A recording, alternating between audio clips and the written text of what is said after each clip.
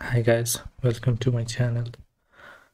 The agenda for today's video is to install Harbor 2.10 on Kubernetes 1.27 using its official Helm chart, and we'll be exposing the service as node port, and also we'll see how to fix the Harbor login error 403 method not allowed. So for this video, the pre-installed components would be kubectl KDS cluster Helm code, and also you need to configure Harbor domain with the SSL termination at the HA proxy, basically at the proxy itself. Yeah, so let us begin.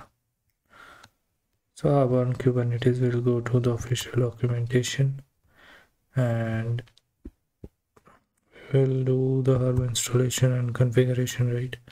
As you can see, the latest version available as of now is 2.10.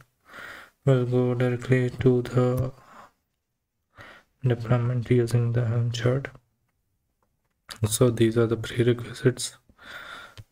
Yeah, so the main thing, like, it should be having a storage class. The cluster should be having a storage class where you can create the PVCs myself. So the command to download the Helm chart is this.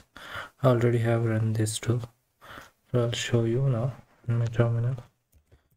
So, and this is the Harbor directory.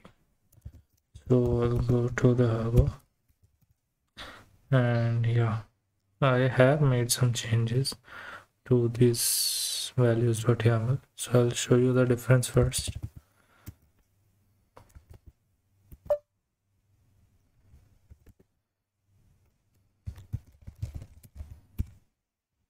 So as I have said, like, I have updated the type to node port from ingress and TLS disabled, and the certificate source also I have updated from auto to none, and the secret name it's as is, and the node port I have configured a specific port for this, and the external URL as what I wanted here in this one. Okay, let's open the file for once. So this is the file, as the type as node port. I'll show you the numbers, line numbers, it will be easier for you. Yeah, line number 4, type as node port, and here this TLS I have disabled. You'll read this, so you'll come to know we don't require TLS. And the certificate source also is none now, since we disabled the TLS. And now the last thing is the node port. I also have configured the node port, a specific port here for the HTTP 80 service. And yeah, the external URL, this is the external URL. You need to configure it to your own URL, whatever domain you want to put for Harbor. Okay, so let us install it. So we can go ahead and see the command for the installation. Helm install -hyphen name and release Harbor / okay, for Helm 3. Actually we are using Helm 3 now. I will show you some details. So kubectl get nodes, we'll see the Kubernetes version is this 1.27. okay, Helm version also, let's see. I'm using version 1.3.14. so I have kubectl version, the client is 1.28.5. okay, and now what else? Kubectl get pod, I guess the cluster is empty. Yeah, Helmet is, yeah, this is also fine, that's clear.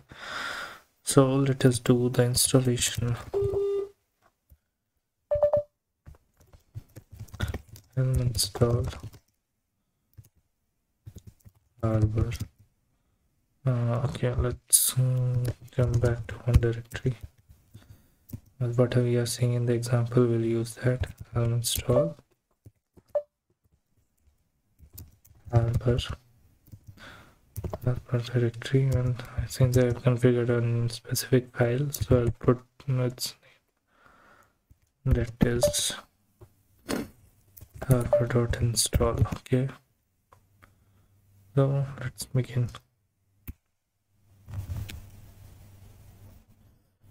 Okay, it says last deployed today, and please wait for several minutes. Let's see the pods. Okay, let's wait for a while. That takes a bit of time. Let's put it on watch. I already have configured my domain for the TLS termination. I already have put my certificates at place and the proxy. So yeah, let's just wait for this job.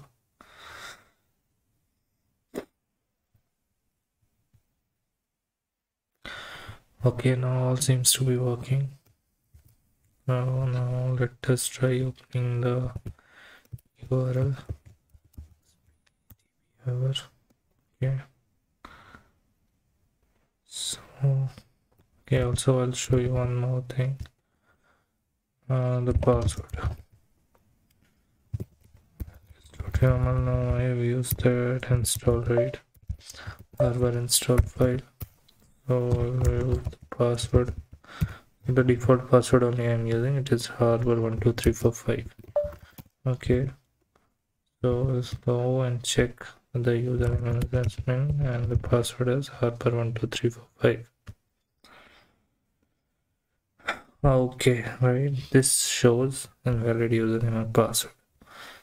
So let us check what exactly the error is. Here, failed to load resources, the server responded with the status of 4034 bidden error, right? So yeah, the thing is, we need to change something in the values YAML file, basically. So the domain, whatever we have put in, right? So, one sec.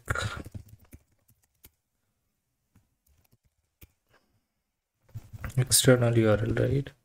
So basically we need to remove this S from here, because of this only I'm getting that forbidden error 403 as we have seen here, right?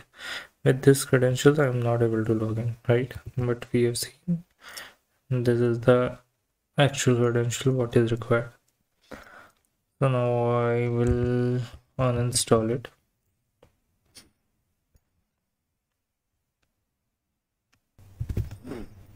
Yeah, let's install Harbor.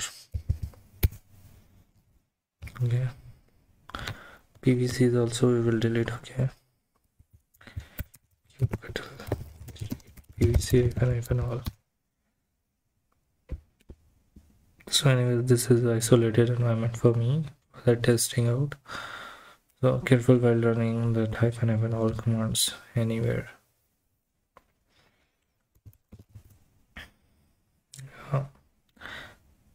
PVC deletion takes some time. Well, let's see if any pod is there or not. Okay, that is gone. Check for the PVCs. Okay, they are also gone. And also we have updated the file. Okay, now again I will do the installation. I'll install. Okay, this is the command.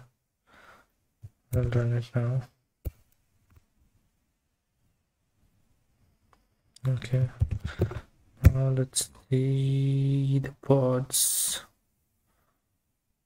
Let's wait for a while.